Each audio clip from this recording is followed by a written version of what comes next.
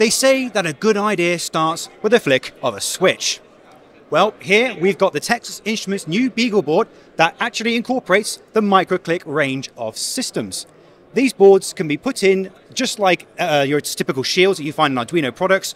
They can be swapped, mixed and matched.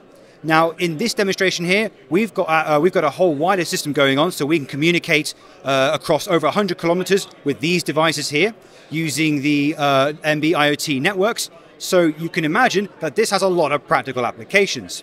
Now, if you're interested in learning more about MicroClick boards and the BeagleBoards, check out the link in the bio.